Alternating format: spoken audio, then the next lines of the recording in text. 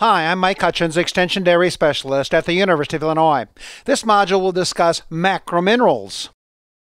When we look at macrominerals, we're looking at those minerals that are fed at modestly higher levels compared to like trace minerals and feed additives. They are normally fed in grams per day, expressed as a % of the ration dry matter.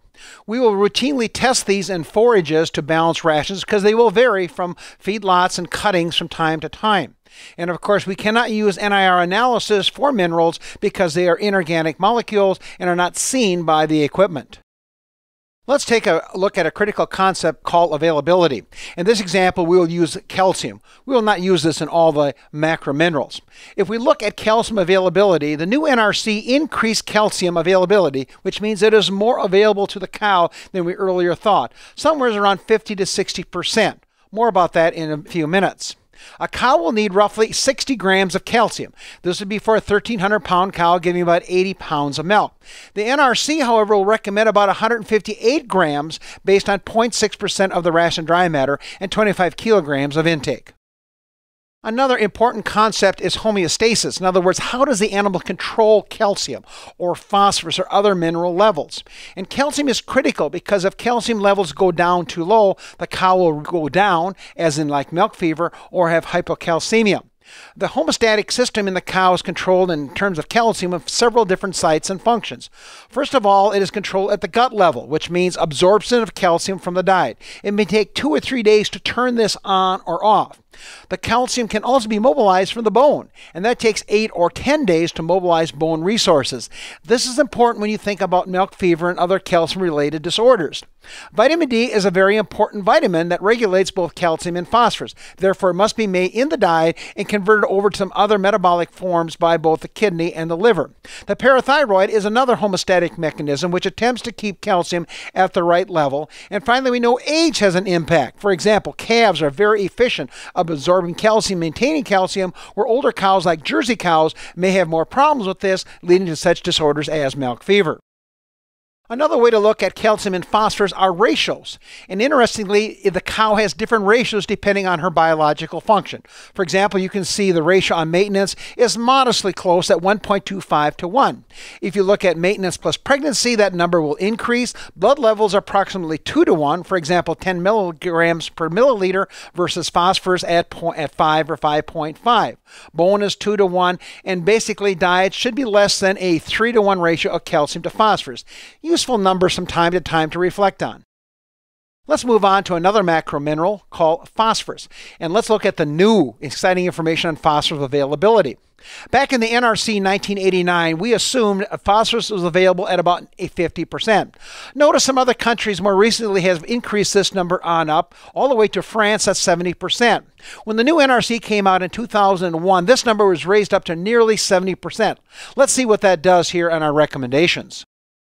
Certainly one question is, are all feeds exactly at 70% availability? And of course, this data from the NRC 2001 clearly illustrates the answer is no. Forages generally are at about 64-65% phosphorus availability. Concentrates such as corn and soybean meal at a higher number, 70%, and our mineral sources listed there are in the 80 to 85% range. So certainly you can see how we achieve that 70% figure and why that number was incorrect back in NRC 89.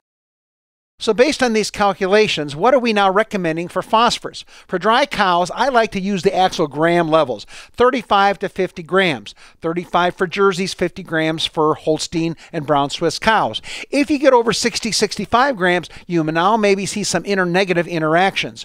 Early lactation cows, I'm going to go back to the level of the dry matter, 0.38% of the dry matter. At one time, we were up at 0.4, but we've now seen newer data from Wisconsin and Maryland suggesting these levels are more than adequate. Mid-lactation cows, 0.35%, late lactation cows, 0.32% of the ration dry matter. Certainly one of the questions besides cost, why are we lowering phosphorus in the diet? And the answer is because of our environmental situations. Look at this data from Cornell. We look at 4 different levels of phosphorus in the diet. We then look and say, well, how much then does the cow secrete or excrete in the manure? Notice fairly significant numbers. But if you're a dairy manager, let's ask the question, how many acres do I need to spread this manure over to avoid environmental and build up of phosphorus in my soil per 100 cows? And it's a huge number. Notice that at the very high levels of phosphorus, nearly 300 acres to get rid of that manure. We're at more modest levels that we're now recommending around 180 to 160 acres per cow. So it's a win-win. A win for environment, a win for dairy farmers, reducing feed costs. This represents a savings of about $10 or $15 per cow per day in phosphorus we don't need to purchase. Another macro mineral would be salt. Well, actually, it's not salt. Maybe your take-home message, cows do not require salt. Cows require sodium and chloride, the key minerals in their requirement tables. A good guideline from Wisconsin, which has a little age behind it, 1 ounce for maintenance and 1 ounce for every 30 pounds of milk. Under heat stress, you will have to increase the sodium levels as the cow will excrete more sodium and has a higher sodium requirement.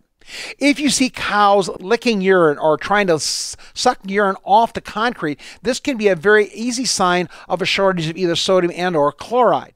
Salt, or sodium and chloride, is the only true craving a dairy cow has to meet her requirement and can be offered free choice, and she more or less regulates her requirements. Now let's take a quick peek at some of the other macro minerals. In the magnesium update, certainly we know that as you feed more fats and oils or lipid material, magnesium requirements go up. We recommend around 0.3 to 0.35 in the total ration dry matter. We also know there's a very clear relationship between magnesium and potassium. Classic situations in growing heifers and beef cattle of grass tetany, when if the high potassium levels are too high, it ties up magnesium, resulting in cattle that have this disorder. We also know magnesium can compete with calcium for absorption, so be careful you don't overfeed either one of these, leading to deficiencies in the other. Another one to look at is potassium. Potassium is kind of a new one. First of all, it is implicated in grass tetany, which we just mentioned a bit earlier.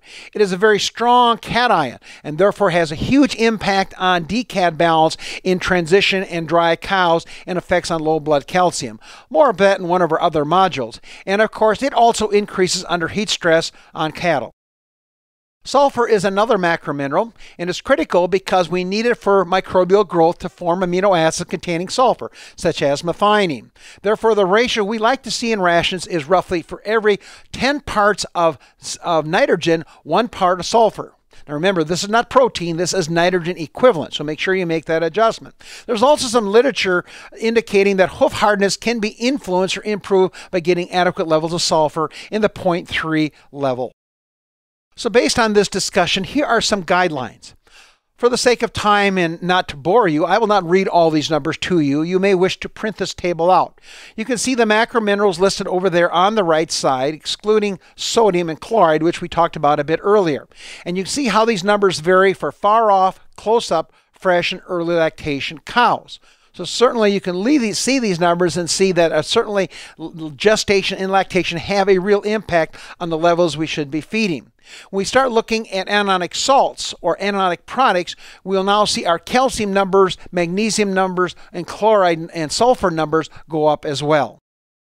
This PowerPoint now shows our other two key macronutrients or minerals, that is sodium and chloride. Again, you can see the numbers are modestly low for dry cows. And in fact, in the close-up dry cows, some farmers will restrict sodium intake to avoid udder edema, which can be implicated. You can then see the higher numbers for fresh and early lactation cows. You can see our chloride numbers jumping way up when we get into the decad balance and trying to go to the anionic salt approach in the diets. If you're looking at decad, this is relatively new information on the close-up dry cow, around a -50 to -150 and over 250 for lactating cows. This is expressed as milliequivalents per kilogram. Be sure you watch this, because some people express it as milliequivalents per 100 grams, and therefore we take off an extra 0. Be sure you have the number correctly. Under heat stress, some people will even go higher in lactating cows above the 250 level. So as we complete this module, here are some take-home messages. Certainly we recognize that macrominerals are related to both lactation and gestation needs. Second, testing of macrominerals is recommended several times a year using wet chemistry, not NIR analysis. And finally, decad balances should be calculated for both dry and lactating cows, and for lactating cows especially under heat stress. Well, that completes this module. Thanks. Have a great day.